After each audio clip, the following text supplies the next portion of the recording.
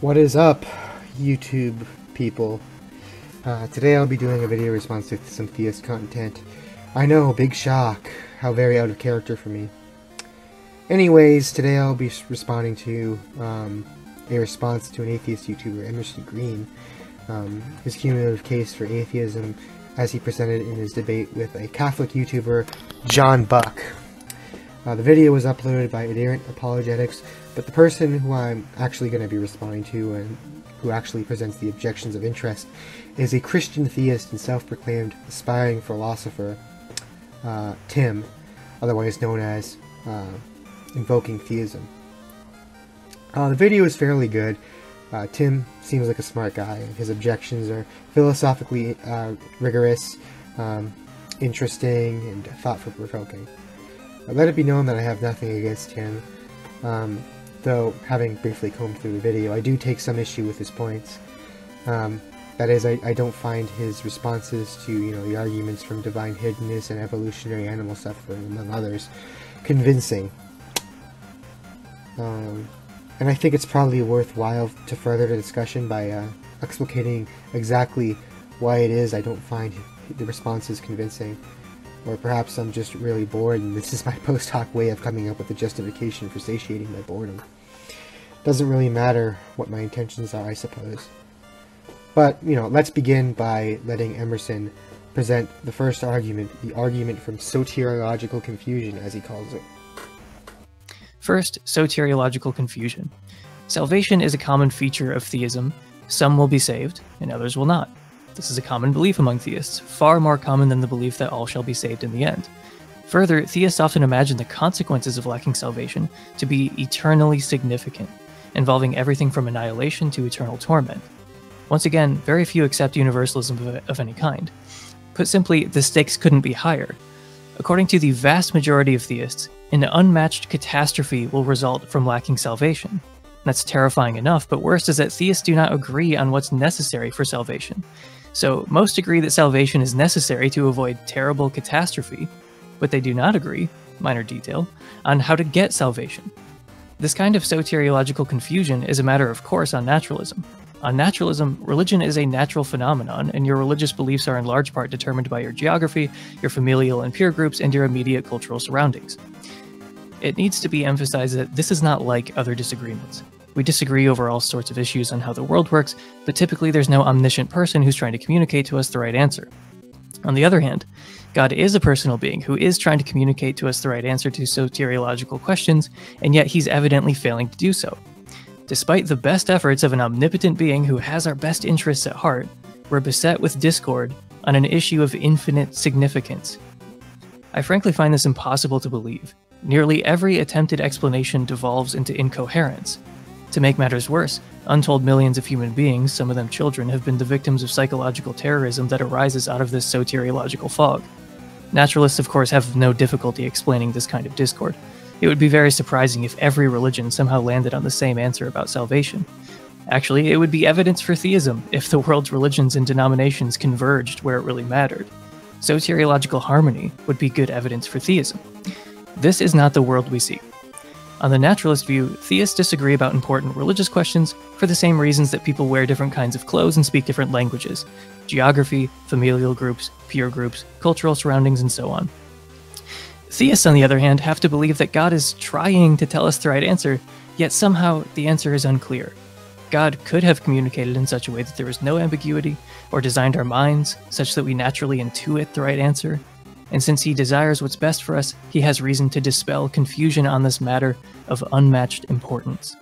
Clearly, the observation of soteriological confusion is evidence favoring naturalism over theism.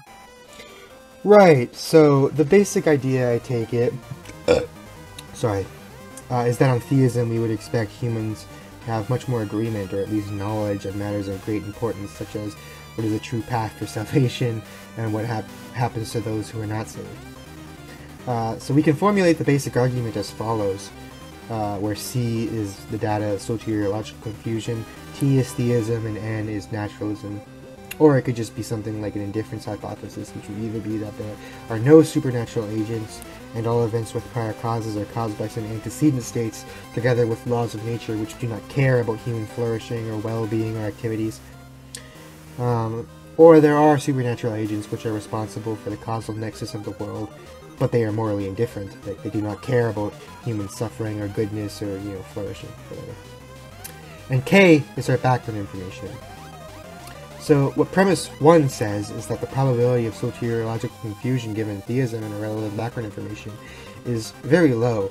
This is because on theism we have strong reason to expect antecedently, since matters of salvation are so important and our very souls are at stake, that God would inform us of the correct view of salvation, or at least provide some process or mechanism by which we could easily access the correct view of salvation.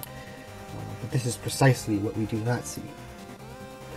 By contrast, the probability of C on naturalism plus irrelevant background information is not very low. In fact, it seems pretty high. It seems more or less what we'd expect, given that we know that humans have widely different cultures and religious practices, which can be tracked back to either family upbringing or geographic location in conjunction with the the relevant historical and sociological facts regarding them. It would be much more surprising on naturalism, given this background information, if it turned out that there was widespread convergence on matters regarding salvation. It then follows that the data of soteriological confusion, C, is some evidence for naturalism over theism. Right, so now that we've laid out the groundwork, it's time to find out, how does Tim respond?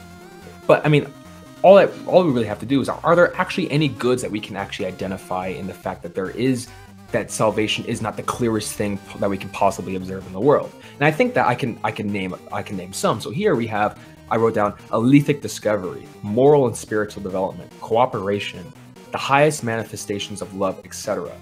I think that this is what comes when when things aren't obvious about these things, right? I mean, alethic discovery, that just relates to truth, right? I mean, this is what sends you on a truth-seeking adventure, is that if you want to know how to be in union with God.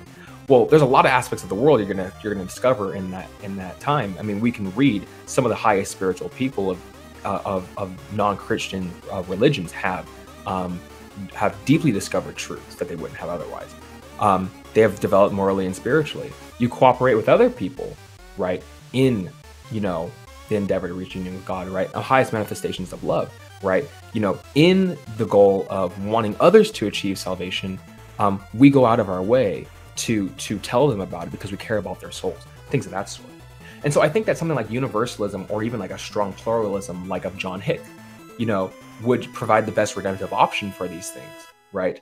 And just because some people are confused about it doesn't mean that this isn't itself true in the end. And so I think what it cares about is that is there an eschatological destiny for those who are confused? And so I think that there is one, which is that all persons will be reconciled to the infinite. So that's that on soteriological confusion. So to start off, let me put my cards on the table. I probably don't think the argument from soteriological confusion has as much evidential weight as Emerson probably thinks it does. It doesn't seem to have, much evidential force that isn't already contained in something like the argument from divine hiddenness. But, I guess I'm inclined to say it constitutes some, albeit weak, evidence for naturalism over theism. Now, Tim's response to the argument is basically to point out that there are some goods that can be obtained as a result of soteriological confusion, as he lists alethic discovery, moral and spiritual growth, cooperation, and the highest manifestation of love, and whatnot. So there are a few problems with this. For one, it's not obvious that we do often see the achievements of these goods as a result of soteriological disagreement. And in fact, I think what we often see is the exact opposite. People who are committed to certain religious sects with certain beliefs regarding salvation are often deeply entrenched in their views. They do not have a proper disposition for seeking the truth. They do not grow. In fact, their strong commitment to these beliefs, if they are false, may even hamper their growth. They are hostile to those with disagreements with them, thinking of them as heretics. So, in fact, it increases antagonism and lowers cooperation. So even if there are these goods that are often achieved as a result of soteriological disagreement, it seems just as likely that there are these countervailing bads that are derived as well. So on balance, it's not going to be clear that God permitting soteriological confusion would be justified in the whole. So I suppose the point here is merely pointing out that these goods could be achieved through soteriological confusion is not enough. It needs to be that the soteriological confusion in fact entails more goods than evils, but this seems no more likely than its negation. At the very least, it hasn't been shown. Second, it seems God could have actualized a world where there is no soteriological confusion, or at the very least, the methods for resolving such confusion are easily accessible to anyone who seeks them. And these goods are achieved all the same through other means. He is omnipotent after all, and there are no limits to the options available to an omnipotent being aside from, logical possibility. It doesn't take much imagination either. I mean, we see plenty of cases where we have high manifestations of love, cooperation, and moral growth and truth-seeking that aren't related to soteriological disagreement, such as familial bonds, friendships, activities related to the arts, sports, intellectual activities such as math, history, and dare I say, philosophy. It seems there are a plethora of ways these exact same goods can be achieved, and to no lesser degree, without soteriological confusion. So, once again, it's not clear that God permitting soteriological confusion for the sake of these goods is justified. Third, even if we forego the first 2 points, it's yet still going to be far from clear that the goods Tim's listed are such that they outweigh the bad of soteriological discord. Again, if it is our very souls that are at stake, and it could be the difference between eternal bliss in the presence of God or eternal non-existence, or even worse, eternal conscious torment, which is the received view among the main Abrahamic religions, I think. How our souls are saved and what happens to them, their eternal fate, and how to achieve salvation, is going to be of utmost importance, to the point where these finite earthly goods such as love, cooperation, or lethic discovery are literally infinitesimal in comparison. Finite love and friendships are great and all, but they are surely nothing in comparison to achieving eternal bliss in the presence of absolute, unsurpassable greatness itself. Now, Tim seems to be a universalist, I think, at least, which I think goes some ways in diffusing the problem, but my understanding is that universalism isn't a particularly popular view among church fathers and biblical exegetes. If it is true, it seems at least somewhat surprising that God would communicate himself so poorly that the majority of people who represent his religious institutions and who specialize in interpreting his scriptures will come to the wrong conclusion. Now that's soteriological confusion. I don't find his responses, particularly convincing, but the next argument we're going to be moving on to is the argument from divine hiddenness. Second, divine hiddenness. God's existence is not apparent to many millions of people, even those who are open to having a relationship with God. They simply find themselves not believing, involuntarily through no fault of their own. We can call this the phenomenon of reasonable non-belief.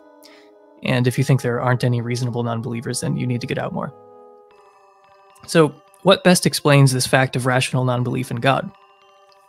Here, we're trying to decide which model best explains the data, as in which does a better job of predicting our observations with the fewest assumptions.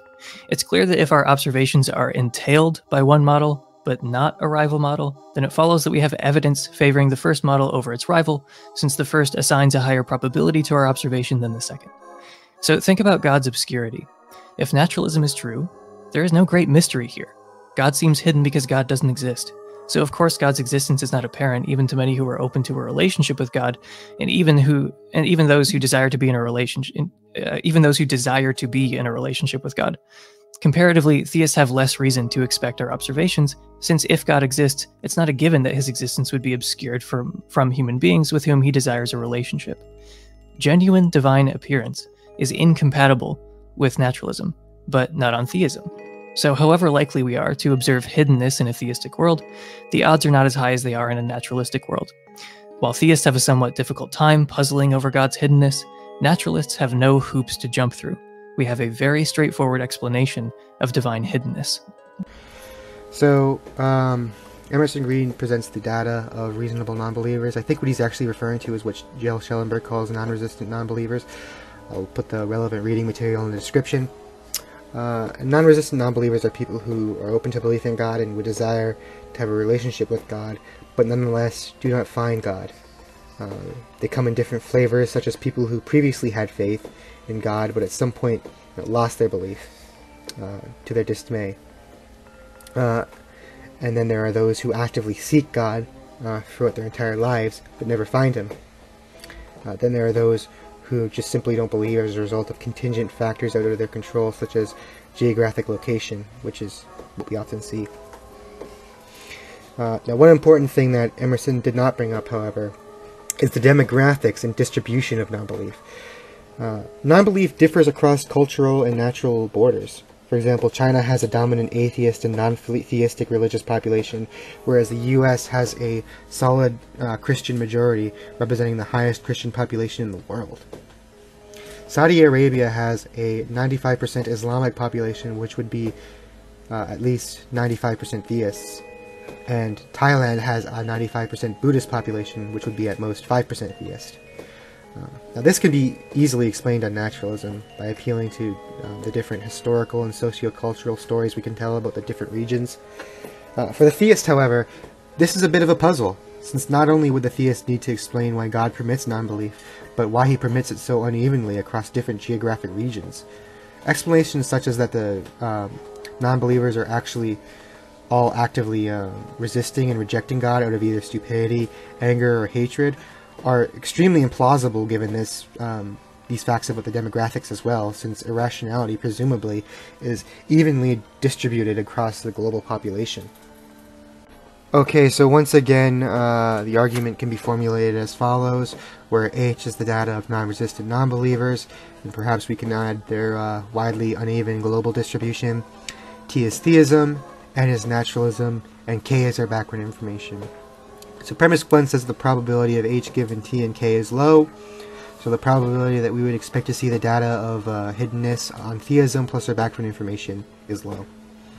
2 says that the probability that we would expect to see the data of divine hiddenness given naturalism is high.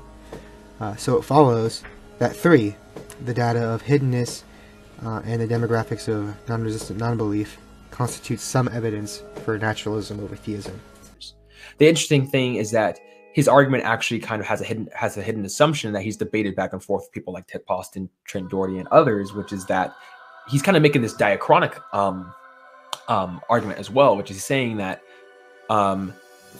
because I think as theists we would agree that there won't always be hiddenness, but what somebody like Schellenberg wants to say is that no, that's still bad. What he wants to say is that at any point in time, at any time t, where there are sentient creatures who are able to, who have the faculties to have a relationship with God, God will make sure that they do.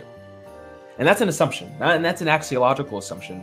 And I don't think all theists have to share that axiology. So going back to our basics here that I provided in the beginning of the presentation, what goods can be identified? Theism leads us to expect that there are value states. What value states can be identified in the existence of reasonable non-believers? Well, I think that reasonable non-believers provide great value to the world. And this is what someone like Swinburne says. Very greatly informed and rational atheists actually help people of faith think through their faith in a much more serious and rigorous manner than they might not have in the absence of reasonable non-believers, right? And so this is one reason why God would permit that from happening, that God would not do whatever is necessary at all points in time to make sure that they are in a relationship with Him.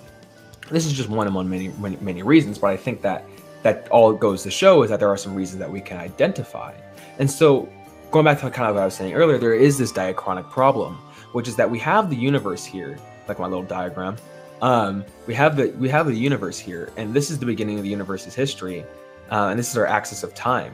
And the universe is still progressing forward. We often, and this is what theologian John Hout has said, when he points out an understanding that we need to think about the universe kind of having an awakening, right? We think about the universe having here a 13.8 billion year history, and we kind of look back at things in the past or in the present, but there's still so much more the universe has for us in store.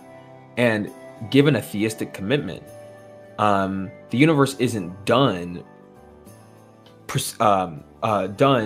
approaching perfection. It's almost in a sense being called by God, right? And so in this stage of our earthly existence, right, I just put here that, let's just say this is how long, like the 4 billion years, the earth has been here, right? And things, and we're in this privileged space, right? Diachronically, we observe people, we observe reasonable non-believers, right? We observe a kind of divine silence, right? But that has nothing to say about whether about the universe's history. The eschatological destiny of the universe will actually include what we observe in our earthly existence now. Well, reasonable non-believers always exist.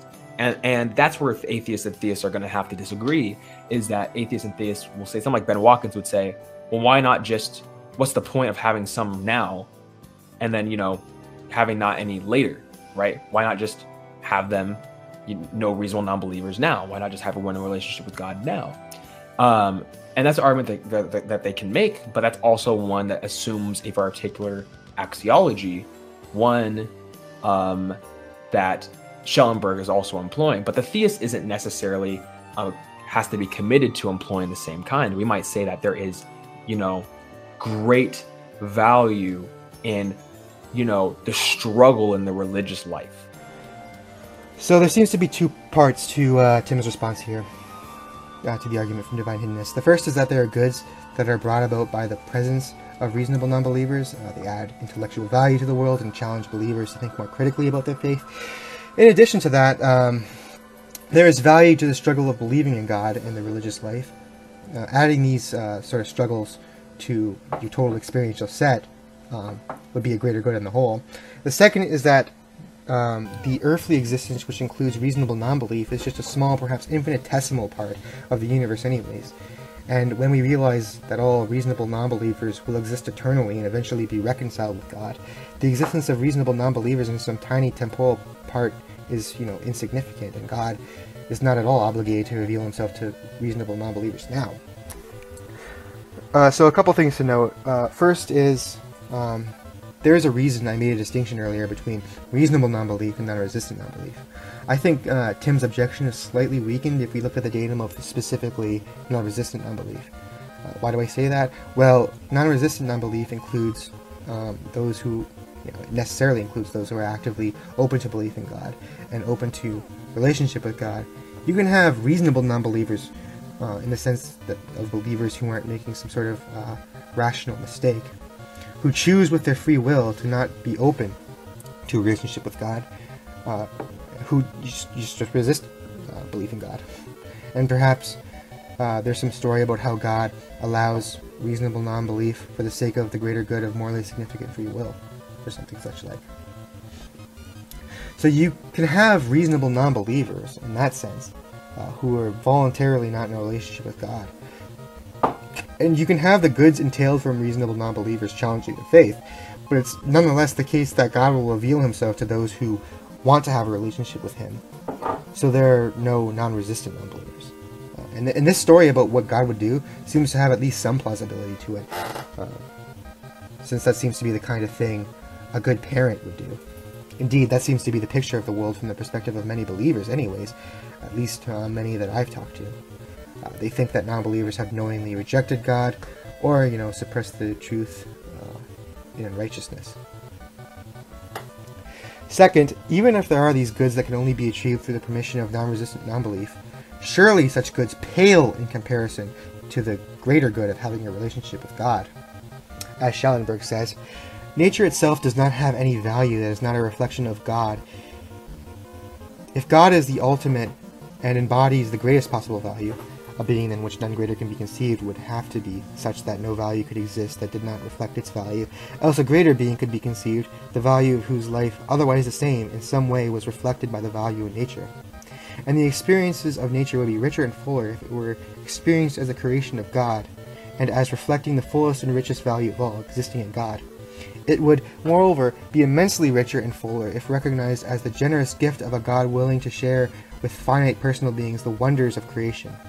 And of course, the next insight must be that if there could be direct subject-to-subject experience of an unsurpassably rich and wondrous God leading the finite subject to ever more fully apprehend and to be progressively transformed in the direction of the life of the infinite subject. The opportunity to have such experience would be the greatest gift of all, and the surest and deepest way for God to realize value in and through and for created beings." End quote. Third, Tim's response just doesn't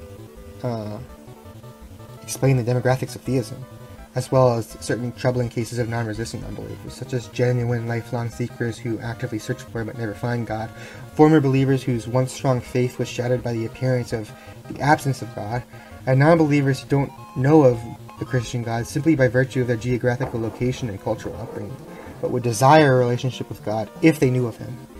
Why do these kinds of non-resistant non-believers exist? Why did God, create these sorts of people in these sorts of conditions anyways? And why is non-belief so unevenly distributed across the global population? Like, it doesn't seem like God would care about what region a person is born in. Such factors don't seem morally relevant in any case. So why would God actualize a world where people born in Asia are far less likely to believe in Him, but people born in Europe are far more likely to believe in Him? Tim doesn't explain this. He points out that non-believers will be redeemed in the future, but the problem is that's not an explanation for the data.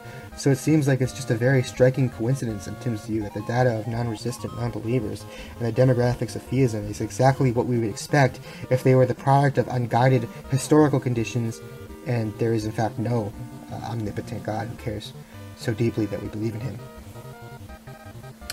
Finally, he tells a story about how the earthly part of the universe is but a small part of the universe, and non-believers will exist eternally and be reconciled with God. The problem is, he doesn't give an independent reason to think this story is true. Yes, I know it's probably part of his Christian commitments anyways, I get that. But the problem is, unless he gives an independent reason to think this story is likely to be true, it seems I can just tell an equally plausible story that includes the proposition that non-believers will not be redeemed, and we have no reason to think that Tim's story is a better explanation for the data than mine. It seems Tim has done little more than tack on an auxiliary hypothesis, one that hasn't really been justified as one we should think is antecedently probable. In other words, one that we should think is probable before observing the data. Call this particular problem the problem of independent motivation. I suspect this problem is going to be one that's going to come up again for Tim. Right, with that out of the way, I think we shall move on to the argument from evolution. Third, evolution. Life is a product of evolutionary forces, not special creation or intelligent design. On naturalism, there is virtually no other serious contender explaining how humans came about other than evolution by natural processes. It's the only game in town for naturalism. But on theism, God has options. Evolution isn't beforehand a sure bet.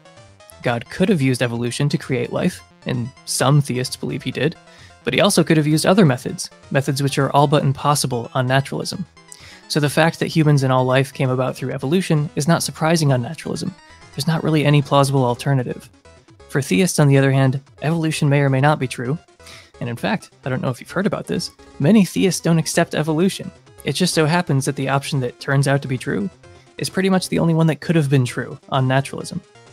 In other words, the odds of evolution are diminished on theism relative to naturalism simply as a matter of probability. There's a smaller number of options under naturalism than on theism. Right, so this argument is from Paul Draper in his paper Evolution and the Problem of Evil, which I will link in the description. And once again, the argument can be formulated using Bayes' theorem. The probability of evolution given naturalism and irrelevant background information is 1, or maybe not 1, perhaps just very, very close to 1. I suppose there's the epistemic or conceptual possibility that aliens could have created us or something. But the point is, there are no plausible naturalistic alternatives to evolution. On the other hand, the probability of evolution on theism and our background information is not 1, nor is it close to 1. There are many ways God could bring about human life, such as a sort of special creation process, or he could have simply created a quicker mechanism through which organisms develop. Evolution seems like far from the most efficient means of creating organisms, or specifically humans. It takes millions of years of suffering, death, and languishing, So, there's at least some reason to think God would not bring about human life using evolution, but there is no equally plausible argument, as far as I could tell, to think that evolution is entailed from, or even probable on theism. Now, let's get to Tim's rejoinder. For one, it just gets the probability calculus wrong. And I want a big shout out to Trent Doherty for being the one that showed me this. First showed me this. I did not come up with this by myself. I want to fully give credit to him for that, but I understand it enough to be able to communicate it. So it gets the probability calculus wrong. Let's do a little exercise. Let's say that person X gets a 10% raise, while person Y got a 5% raise. The question here is, who is being paid more? Who has the higher income? Well, someone may say, well, person X, they got a 10% raise. That's 5 more than person Y. But you can't really make that judgment without actually knowing what they were making prior to the raise. So here's an illustration. Boom. This is what Draper and Emerson is arguing. They're saying that, well, since only thing that can happen on naturalism is that there's evolution all the time, 100%, boom, shade that in. But on theism, you can have 50% evolutionists, which is 50% special creation. Given that programmatic assumption, we'll just give that to them. We don't have to accept that, but this is the way they're framing the argument. But again, the problem here is that which theory actually gets the greater proportion of the outcome space? Well, we need to know what the outcome space actually is. So let's look at that. What the correct calculus should be is this. Take any axiological precondition that theism has as its evidence, such as an orderly complex universe. And let's just look at the orderly complex universe outcome space. Why? Because an orderly complex universe is a precondition for evolution and special creation. But yeah, it's mainly a precondition for evolution, so we're focusing on that. This is what it really looks like, is that you have the entire orderly complex universe outcome space in regards to evolution and special creation. But since theism has an orderly complex universe as its evidence, and since its evidence is a precondition for evolution, therefore, theism will get the greater proportion of evolution than naturalism will. Naturalism will get a sliver of it because that's all it can have. But since its evolution is within the orderly complex universe outcome space, theism will get the greater proportion of it since it has this as its evidence. So this is actually what's going on here. You cannot just look at things by themselves. You have to look at it in terms of the outcome space. This is how proper Bayesianism is done. So Tim's objection, I take it, is essentially that the evidence is understated. What we should be conditionalizing on is what is the probability of there being an orderly complex universe given theism and naturalism. Since an orderly complex universe obviously is a precondition for evolution, but an orderly complex universe is evidence for theism, so when we conditionalize on an orderly complex universe, naturalism only takes up a small portion of the evolution probability space, and theism gets a bigger piece of the pie, so to speak. So, the first point to make, and it's a fairly obvious point, I think, is that the claim that an orderly complex universe is evidence for theism over naturalism just hasn't been justified. Presumably no naturalist would accept that, and I think there are good reasons to reject it. Why think God would desire to create an orderly complex universe rather than a simple universe? Why think God would desire to create a universe at all, since, God is the greatest conceivable being and the greatest possible good? There is no good-making feature missing from God, and the value of the universe is merely an imperfect resemblance of the value already present in God. It seems the possible world where God exists sans creation is at least just as valuable as a world containing God plus some imperfect creation. Whatever goodness creation entails will just be a lesser goodness in comparison to the goodness already exemplified in God. Now you might be tempted to argue, no, there is a good qua world that isn't present in God. Let's say a plurality of beings and the possibility of those beings having relationships with God and each other. But even if we grant that, again, God could create a plurality of beings without a universe. He could create angels and spirits who have joy and experience everlasting union with God and have love for God and each other and friendships. So it's not clear if God's desire is to maximize value in the world. And keep in mind, that's Tim's point, right? There's axiological constraints on theism. But it's not clear if God's desire is to maximize value, that God would create a universe at all, let alone an orderly, complex universe. But, we can actually set that aside for now. The main issue with Tim's response is that he fails to take into account that an orderly, complex universe is just part of the background information, K, for both hypotheses, theism and naturalism. What we are asking is not what is the probability that we have both evolution and an orderly, complex universe on naturalism versus theism. Rather, the question is, what is the probability that evolution is true, given that we already know we have an orderly, complex universe and complex organisms, since that's just part of the background information for both theism and naturalism. Paul Draper even makes note of this in his original paper, lest you make this very mistake. Quote, "It is important to recognize that the probabilities in question are to be assessed relative to the background knowledge that various complex life forms exist. Thus, the issue is not whether complex life together with evolutionary mechanisms together with the evolutionary mechanisms that produce it are more surprising on theism or on naturalism. Again, whether or not there is a good anthropic design argument supporting theism is beyond the scope of this paper." End quote. And you can replace various complex organisms with an orderly, complex universe, and the point remains. In light of these problems, I conclude that Tim's objection to the argument from evolution is a failure. Moving on to evolutionary animal suffering. Fourth, animal suffering and evolutionary history. So there's an additional reason evolution is surprising on theism relative to naturalism, a far more important reason. For hundreds of millions of years, an unimaginable amount of predation, carnivory, starvation, parasitism, languishing, death, fear, and pain has taken place on Earth. This is due entirely to God's choice to bring about his creation through the pitiless process of evolution.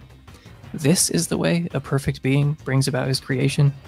He could have created the biological world in many different ways, including ways in which many millions of Christians already believe he did, without hundreds of millions of years of animal suffering that could have been avoided entirely. It's truly hard to exaggerate the staggering amount of suffering endured by sentient creatures over the generations of evolutionary history, most of which were non-rational, non-moral agents. This is more than just a little surprising on the hypothesis that an omnipotent, perfectly loving, and moral being is responsible for the natural world. So this argument is from Paul Draper, from various papers, his most well-known being Pain and Pleasure, an Evidential Problem for Theists. It is a Bayesian argument from evolutionary evil. It can be formulated as follows, where O is the datum of evolutionary animal suffering, and Draper devises the facts about pain and pleasure's connection to survival and reproductive success, including facts reported by moral agents experiencing pain and pleasure which have biological utility, facts reported about sentient non-moral agents experiencing pain and pleasure that have biological utility, and facts reported about sentient beings experiencing pain and pleasure that do not have biological utility. And he gives reason to think that each of these facts are independently more likely on the hypothesis of indifference than theism. In case you don't know what the hypothesis of indifference is, it's the hypothesis that if there are supernatural beings that are responsible for the causal network of reality, they are morally indifferent. So it doesn't entail that there are or are not supernatural beings, just entails that whatever processes are responsible for the causal nexus of the world, they are indifferent. Right, and you can also further divide facts about evolutionary suffering into facts about flourishing and languishing as well. There's a lot you can do, and there's a lot to say about these sort of arguments, and I haven't even begun to do it justice.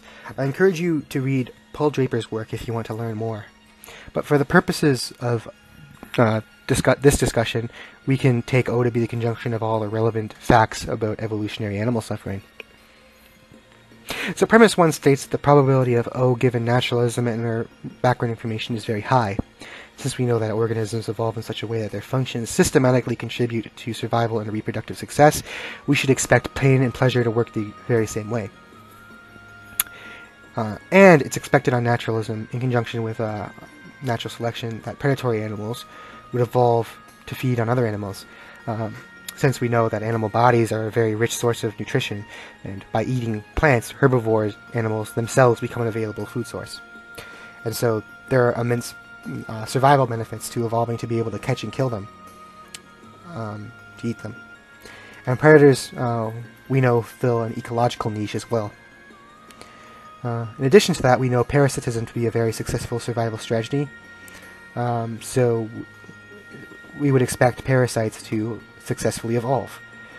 The point is, on naturalism and unguided evolution, evolution simply doesn't care about moral considerations. Genes which are good at surviving and reproducing will just proliferate. Premise 2 says that the probability of O on naturalism, the probability of O on theism, is very low. Pleasure and pain have moral value. So since on theism we would expect God to be motivated by moral considerations, we have much less reason antecedently to think that pain and pleasure would play the same role of systematically contributing to the biological goals of an organism like any other biological function. On theism, we would expect God to permit suffering, especially particularly horrendous suffering, only if he has a morally sufficient reason to do so. So it's nothing short of an amazing coincidence on theism that pain exists in organisms and happens to play the same biological role for survival as other traits selected by evolution via natural selection. In addition, we have no reason to expect that God would, create a process or mechanism through which animals evolve through millions of years, traits that allow them to more easily devour and rip apart the flesh of other animals while alive and awake for the sake of their own survival and at the expense of others. Seems God would only do that if he had a good moral reason to do so, but we have no reason at all, antecedently, to think that there is a good moral reason for things such as evolutionary predation. Same with horrifically painful parasitism, which consumes the flesh of or organs or brain cells of the host. We have no reason antecedently to think that there is an outweighing moral reason for any of these things, let alone that there happens to be an outweighing moral reason that corresponds to every single instance of evolutionary animal suffering as a result of diseases, predation, parasitism, brutal fights over resources and mating, etc. But there would have to be, if theism were true. It follows that O is strong evidence for naturalism over theism. I think this is a solid inference to the best explanation argument, and one of the most powerful arguments for atheism. But without further ado, let's delve into Tim's response. This is how I understand the data of evolutionary animal suffering. It's a kind of a story, right? There has been a profusion of animal suffering over the multi-billion-year process of biological evolution on Earth. In the course of this process, harsh conditions such as competition and predation are required for the proliferation of many species. Our natural history has shown us that there have been multiple mass extinction events, which have been documented as key drivers of evolution in the past. Moreover, many of the adaptive structures evolution has produced are solely for the harming of other creatures. For example, the executor wasp, with its, I think it has, in terms of a wasp species, has like the worst venom. And so that's just mainly there to harm creatures. So the naturalist is saying here, well, God could have easily chosen a more straightforward path in achieving diversity in the biosphere, and at the same time prevent any of the many evils that could have occurred. God could have, made things where the environment only allows us to give rise to structures that are more in harmony with other creatures, or things of that sort, right? Why does biological evolution kind of have this kind of evil natural law in place where certain creatures to survive have to take out other creatures? But so then the question becomes this. Now that we have the datum taken seriously, fully in place, is the theist able to screen off the disconfirmatory power of evolutionary animal suffering? And so when it comes to a criteria of success for theodicy, giving an explanation of evil, I take Trent Doherty's criterion, which is this. We must be able to tell a plausible and consonant narrative on theism that is able to screen off the disconfirmatory power of the argument from evil. And so the more probable the theodicy is, the greater it can do that. And so what we're looking for here is an undercutting defeater. And so now the question is, does the theist really have one? So if you want me to continue on, I can. But yeah, keep going. Okay. So the data of evolutionary animal suffering is what's being said here is more prima facie epistemically friendly towards indifference. It's not that it's being substantially predicted by naturalism. It's just that naturalism isn't against it, whereas theism seems to be against it. I understand indifference to be that there are no normative constraints on value, disvalue distributions, and so it leaves the outcome up to chance. There are absolutely no selection pressures on the range of worlds that will come about. Just unadulterated metaphysical chance. So all the theist has to do is just provide a constant and plausible narrative that is probable on theism to screen off this confirmatory power. And so some might say that's a big task. But again, a intentional being will always do better than chance. And so if we can do better than chance, we're in a really good spot. And so I think that we can do better than chance. I already take issue with him framing it as theism versus pure chance, as if naturalistic hypotheses can't have any predictive power whatsoever in this context. This is just false, I take it. You can have a naturalistic hypothesis which includes certain known regularities or laws of nature in conjunction with antecedent conditions as part of the background information, and obviously this background information would be conjoined with the theistic hypothesis as well. But the point is, these facts, when conjoined with naturalism, can make it the case that some states of affairs are more likely than others, or perhaps even entailed from the hypothesis with enough specificity. Indeed, we've already seen how we can do this for evolutionary animal suffering. Given our background information regarding natural selection, and that organisms are evolving goal-directed systems, we would expect the selection of traits that systematically contribute to the biological goals of survival and reproductive success. And so we would expect pleasure and pain to play the same roles as well. So Tim is wrong that it's going to be enough to just say, well, we can do better than chance. The bar is a lot higher than that. So all we need to do is provide a reason. We can even provide a partial reason. All we have to do is provide a reason. But I think that given how I look at theodicy, that we can truly screen off the disconfirmatory power here, not only just through looking at the goods that have occurred and the values that have occurred, but fully justify it through having a defeat-enhanced view of theodicy. So I'll just keep going. So let S represent a theodical narrative about evolutionary animal suffering. S is this: all animals who are victims of evolutionary suffering will be resurrected and deified to compensate and defeat their suffering, to endorse the life they lived. Oh, I probably typed this out. I typed this out late last night, so forgive the typo. They lived in the context of the drama of creation. So that's the theodical narrative we're telling. So the question is, how someone might ask, well, how does this not reduce the probability of theism, right? Wouldn't this take a hit to our priors, right? Because it seems as though we would have to build this entire story into theism for it to work, right? But that is not true.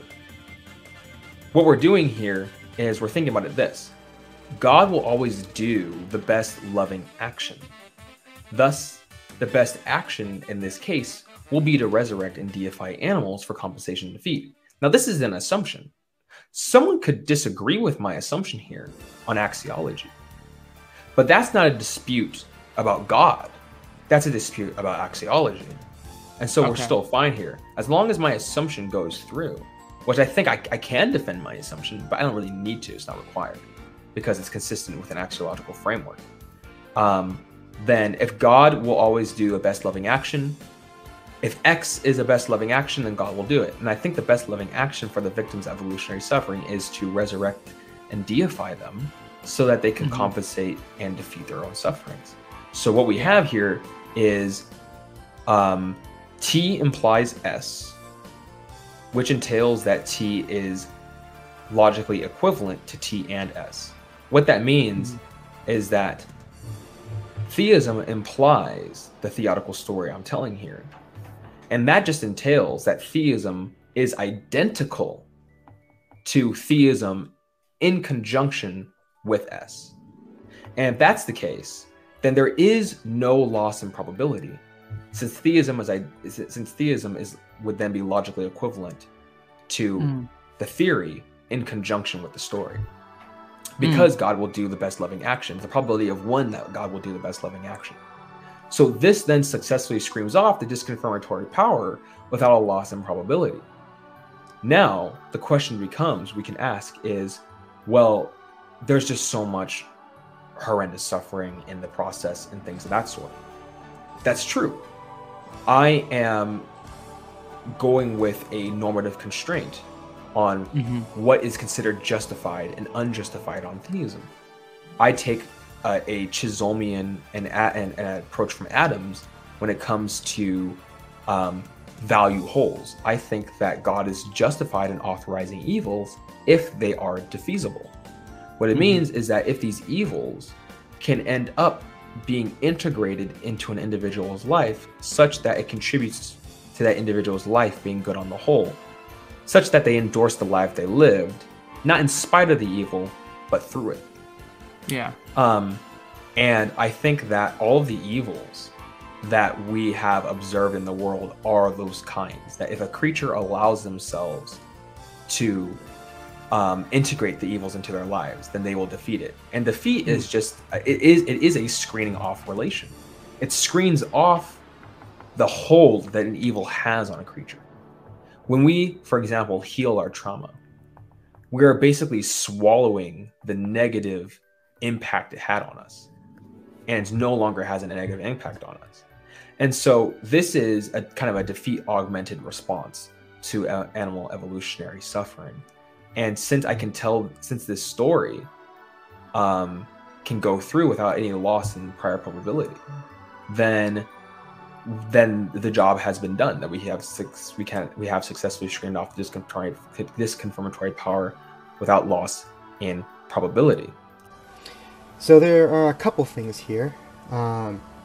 He starts by adding S, which is that all animals who are the victims of evolutionary suffering will be resurrected and deified to compensate and defeat their suffering, to endorse the life they lived in the context of the drama of creation. He adds that posit to theism, and additionally claims that doing so does not lower the prior probability of theism, as it is just entailed from theism, because God is all-loving and will always do the best action for all creatures. The problem is, well, this just seems to be pretty clearly false. Theism doesn't entail that there are animals, let alone that there are animals who are the victims of horrific suffering through the brutal process of evolution. How is the entailment derived here? It seems what Tim actually has to say is that God desires to create animals and permit animal suffering, and then proceed to resurrect and deify them and compensate them for their suffering. But I don't think that's an entailment from theism at all. And tacking that auxiliary assumption onto theism clearly does reduce its prior probability by a lot, and also runs into the issue of independent motivation I mentioned before. Why would we expect antecedently that God would have that particular set of desires, bringing about animals and adding them to the created order, as opposed to some other set of desires? It just seems arbitrary and ad hoc unless Tim actually justifies it. On the other hand, maybe he wants to say that theism in conjunction with the data we observe of evolutionary animal suffering jointly entails that the theodical narrative that animals will be resurrected and deified and yada yada yada is true, since God is all-loving. But even if we grant that, it just seems that he hasn't explained the data at all. He hasn't explained why God permitted evolutionary animal suffering in the first place, which seems to be a prima facie immoral act. This is the entire point in dispute, so it seems like he hasn't addressed the argument at all. So I'm just sort of left perplexed by Tim's objection here. Second, he makes the point that God compensates everyone for their suffering and that evil is defeasible, which means it can be defeated so that it is no longer so bad that it has such a negative impact on us for the rest of our lives, and we learn to develop and learn through experiencing it. There is an obvious problem here, though, and that is that compensation is not justification, and neither, it seems, is the fact that the evil is defeasible in the sense Tim laid out. To see this, let's say I rape someone and then compensate them with $1 million.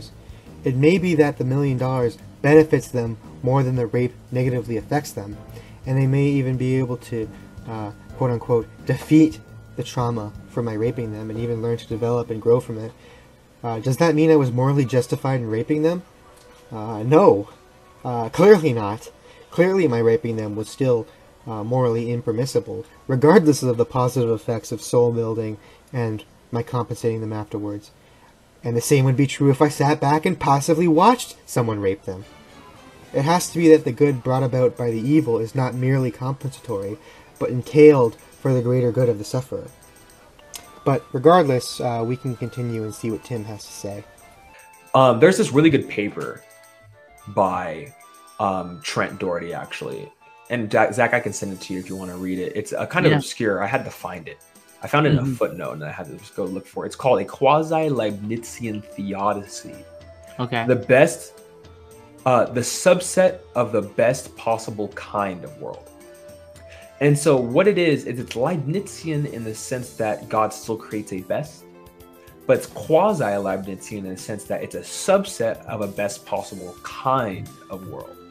And so what God wants to do is he wants to make sure that his worlds are sufficiently good on the whole. And that's going to be really determined by the values realized in that world. And so all God has to do is create a token of the type best possible kind.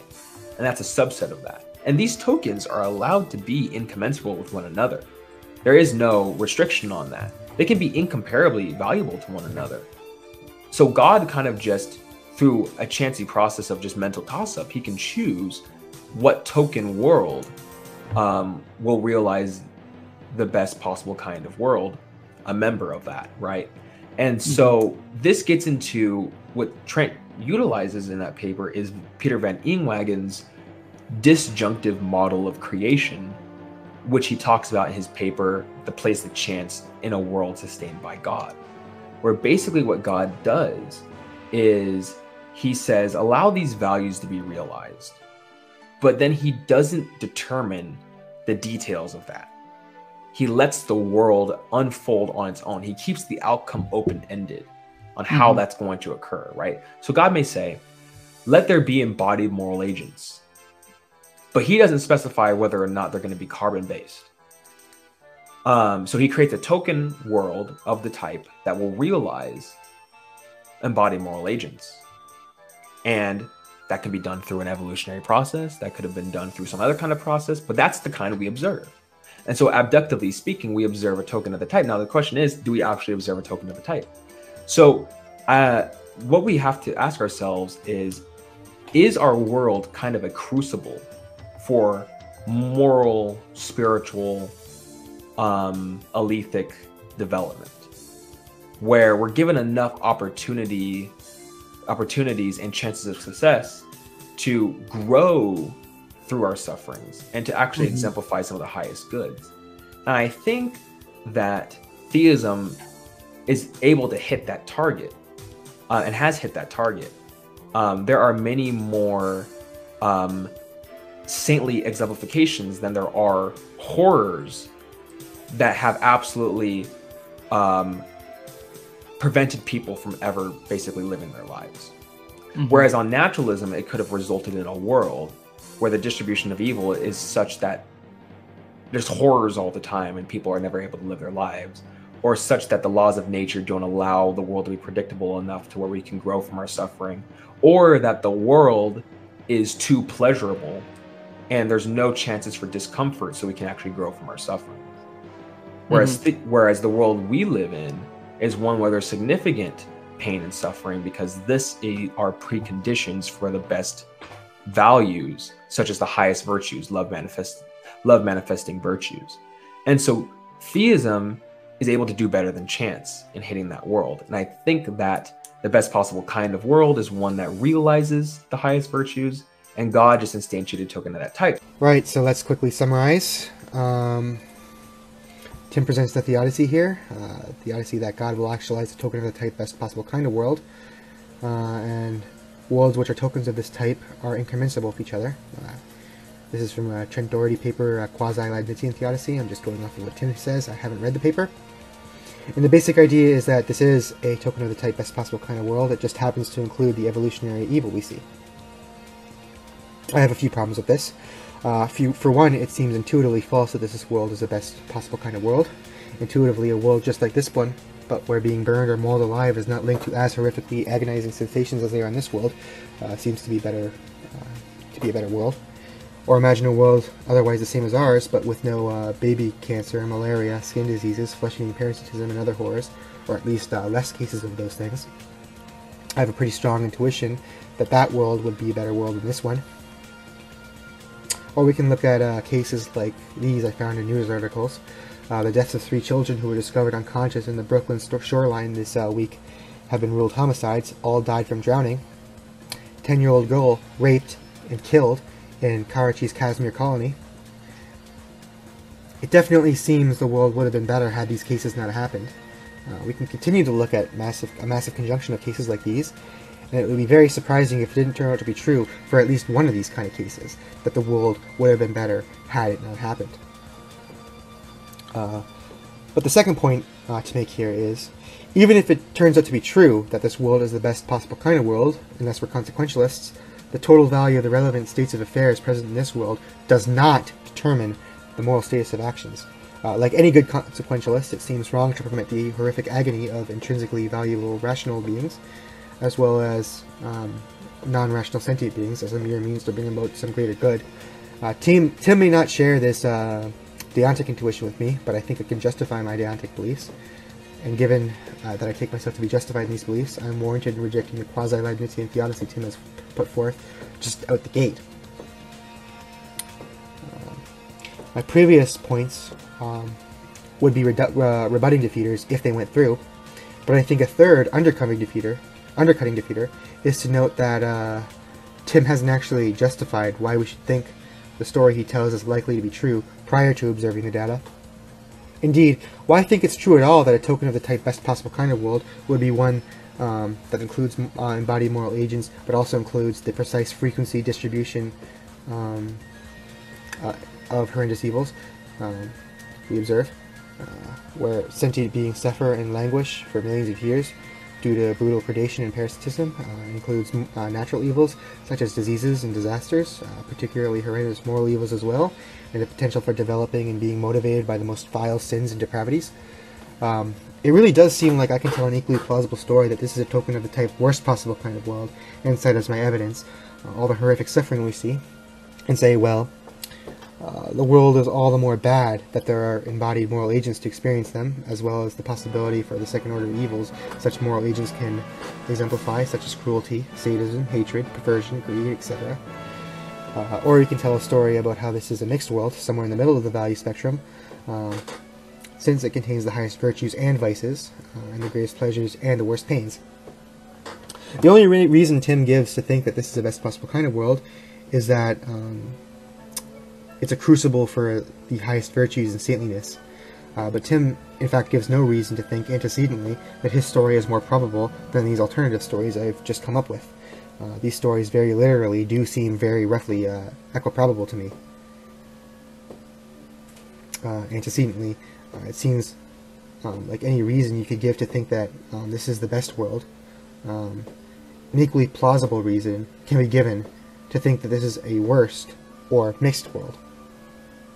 So since we have no antecedent reason whatsoever to think this world is a best possible kind of world rather than a worst possible kind of world or a mixed world, or at least the reasons balance each other out at best, tacking this unjustified auxiliary assumption onto theism lowers its prior probability. Thus, to use an analogy Draper likes, leaving it further behind in the race against naturalism as an explanation for the data. finally, we can end this with an obvious point. Since we are looking at specifically evolutionary animal suffering, animals are not moral agents. So Tim's appeal to the highest virtues and the existence of embodied moral agents to justify the existence of years of evolutionary evil inflicted upon non-moral agents cannot possibly be sound. But we can move on to Tim's attempt to justify cases where a soul-building theodicy doesn't seem sufficient to justify the evils in question.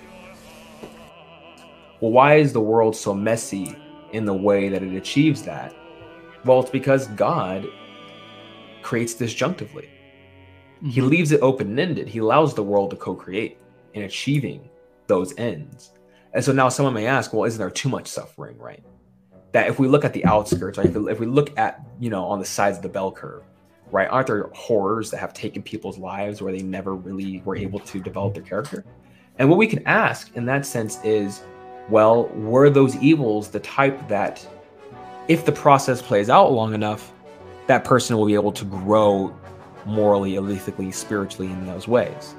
And there's a lot of literature and there's a lot of biographies, and there's a book I like. It's called A Grace Disguised, basically it's basically a book on how horrific suffering can actually make your life better. And it's a guy who basically lost his entire family like that in a car crash, kids and wife, didn't know how to live on, but he wrote a book on how that was actually a grace disguised. Our world produces stuff like that all the time. You just have to read about it.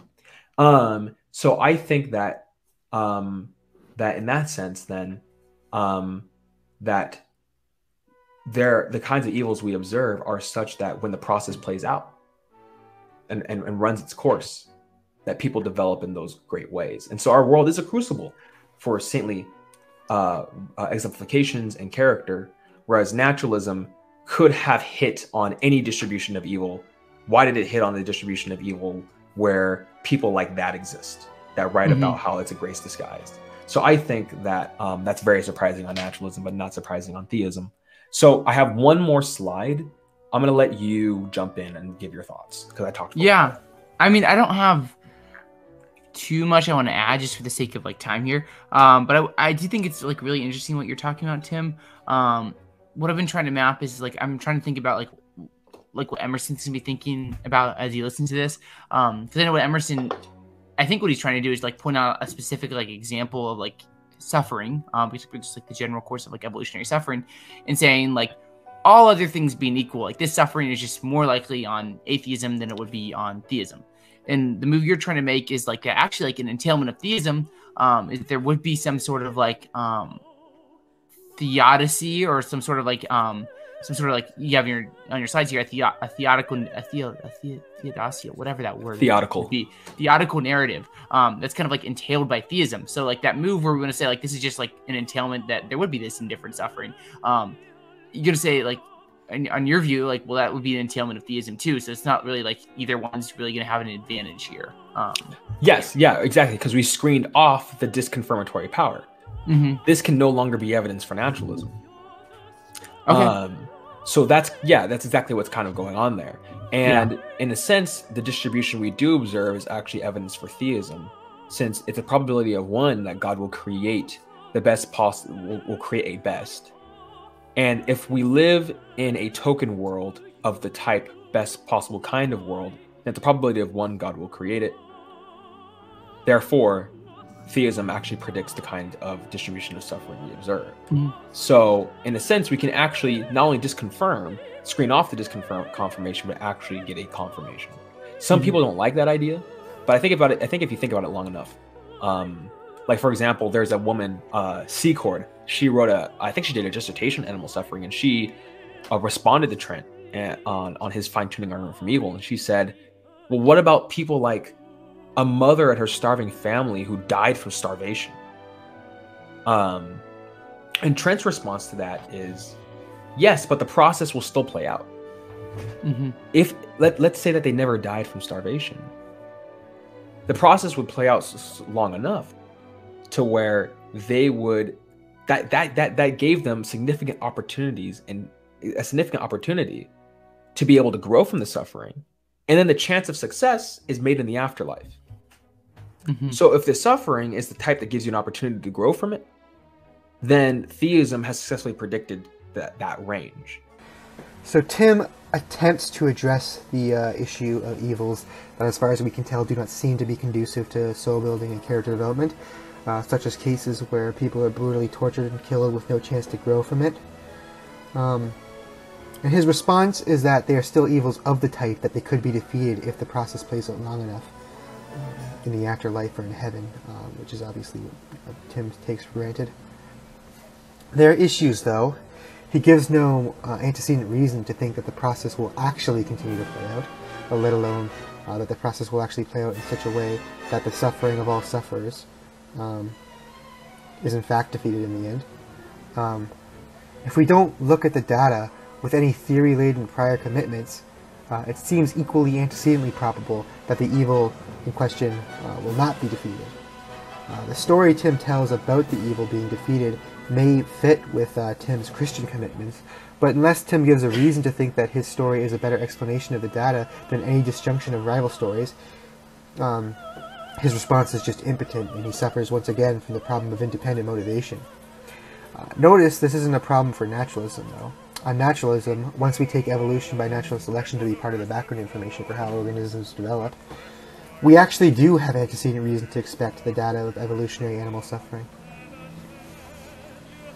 So another issue is, it seems that Tim has made it the case that no states of affairs we observe could disconfirm the theistic hypothesis. Thus, he's made the theistic hypothesis untestable, and even more explanatorily and theoretically invirtuous in comparison to naturalism, or specific naturalistic alternatives.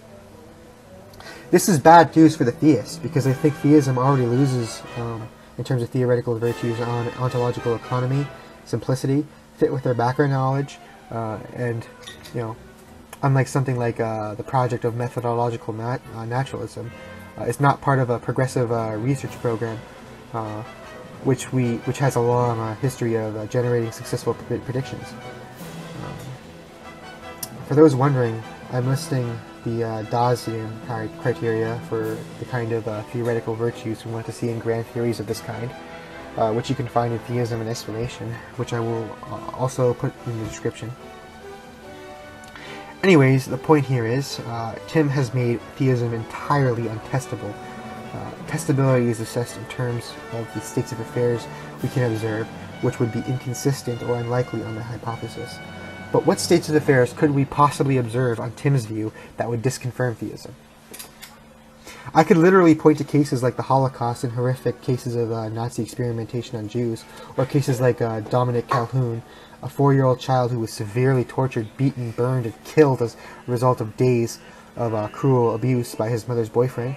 And Tim will just say, yeah, but the evil is defeasible, and those people can develop from the evils in heaven, such that the evil contributes to the value of their lives on the whole. But it seems like any seemingly disconfirmatory states of affairs I could possibly point to, Tim could just say the very same thing.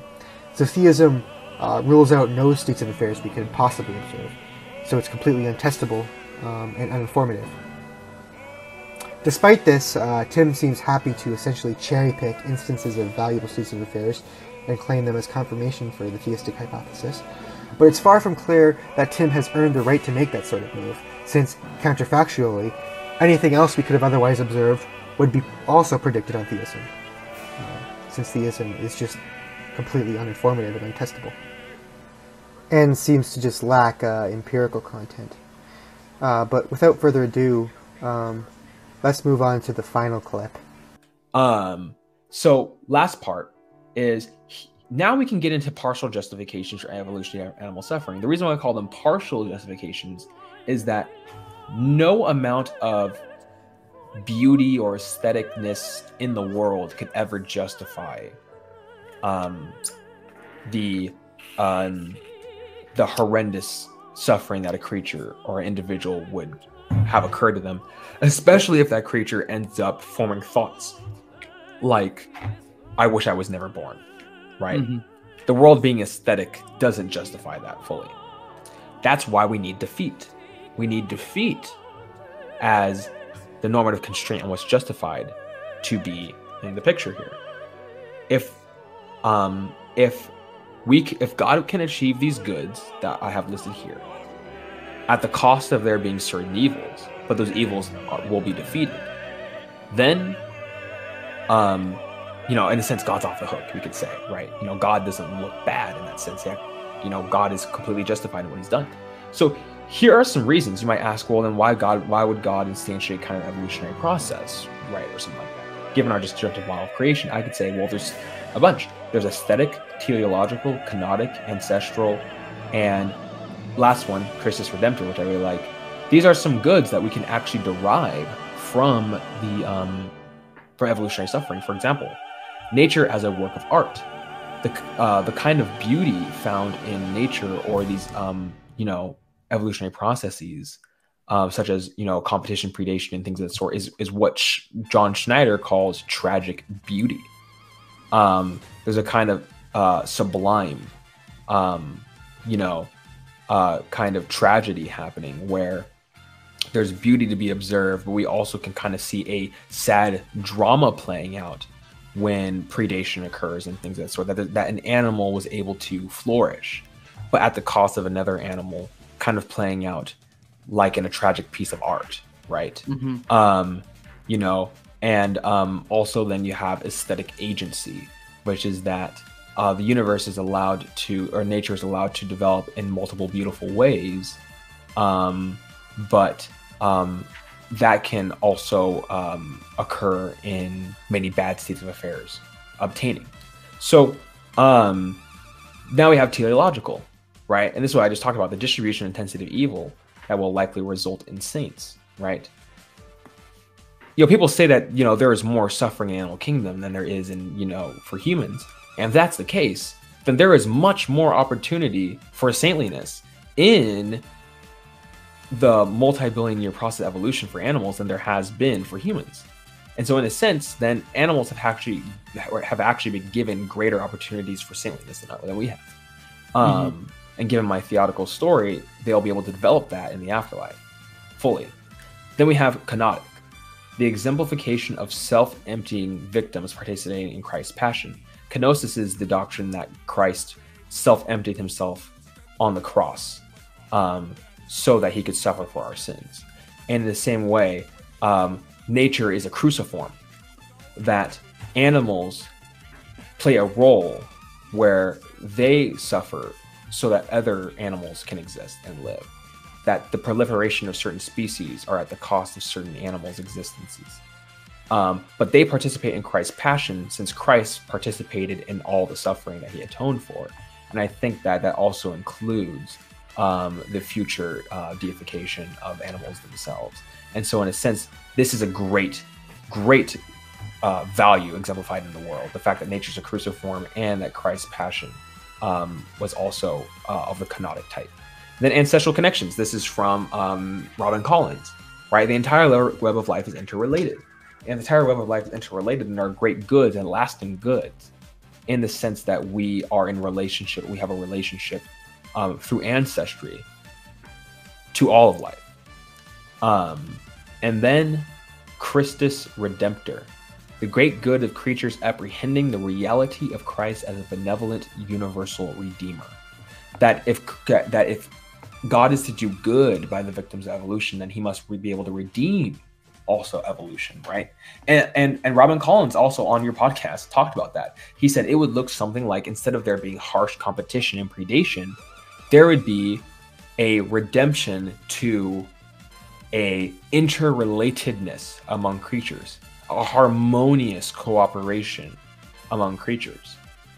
And so the real question becomes, when we observe these teleological evils and evolutionary evils, the question is, well, can God redeem it? And the answer is yes, given that God has infinite resources.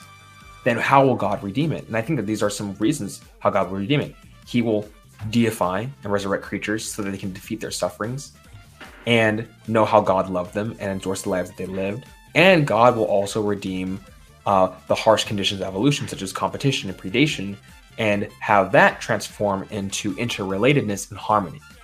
And if that's the case, and we can provide a theistic eschatology that doesn't take any probability hits on theism, then we have successfully screened off all the discontinuatory power of evolutionary animal suffering, and therefore this is no longer evidence for naturalism. Right, so he lists off some partial justifications of evolutionary animal suffering. I don't think any of them work, but we can sift through them. The first is aesthetic beauty. He admits that this doesn't justify particularly horrendous suffering, but I'm struggling to see how it could even be a partial justification for seemingly gratuitous evil. For one, I'm not convinced of any sort of aesthetic realism. It seems plausible to me that aesthetic judgments express something like sentiments or beliefs about sentiments, rather than beliefs about objective features of objects. But even if I was an aesthetic realist, I'm not convinced that the suffering we observe in nature is beautiful on the whole. In fact, I think a lot of it seems extremely ugly. Look at the most disgusting, foul cases of parasitism, such as zombie ant fungus. My intuition that those are aesthetically distasteful is much stronger than my intuition that predator-prey cycles involve tragic beauty.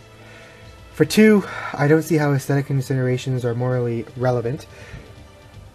Beauty may add value to the world, but I don't see how that could ever justify allowing death or suffering, or overriding other wrong-making properties of actions. When deliberating what action one morally should do, aesthetic judgments rarely come up in that context.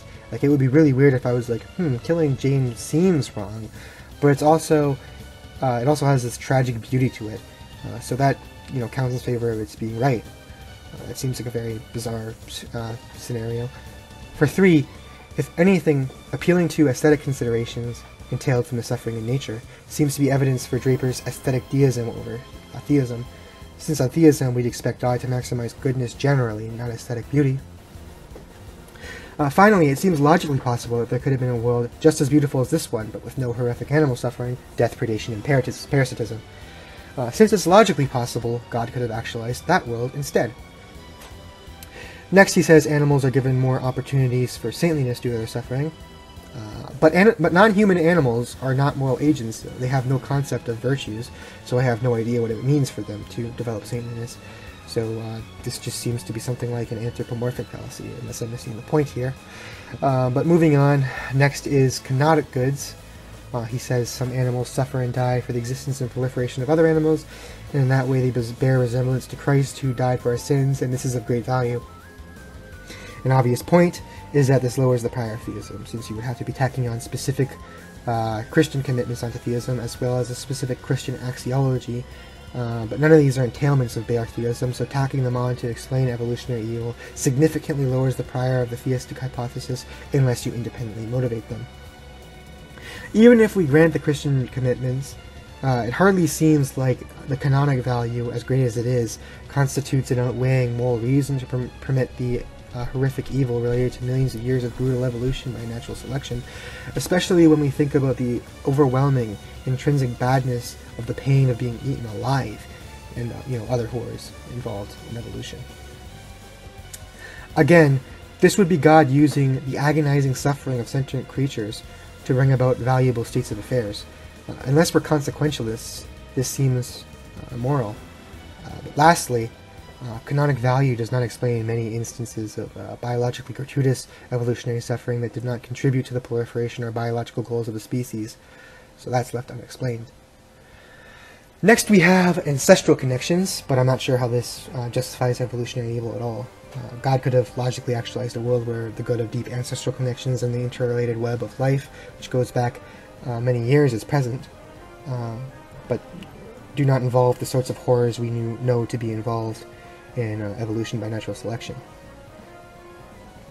Even if, for some reason, creating creatures specifically through a brutal evolutionary process is logically necessary for some unknown reason to bring about the good of ancestral connection, does the good of ancestral connections outweigh all the seemingly gratuitous evils, such as sentient beings being the victims of horrific predation and parasitism,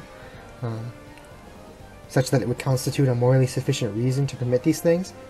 On most deontological theories, and by deontological I mean theories of rightness and wrongness generally, not deontology in particular, it would not be a morally sufficient reason. Finally, Christus Redemptor, again, this tacks on specifically Christian commitments onto theism, lowering its prior probability. He claims that it doesn't take any probability hits on theism, but I think it does.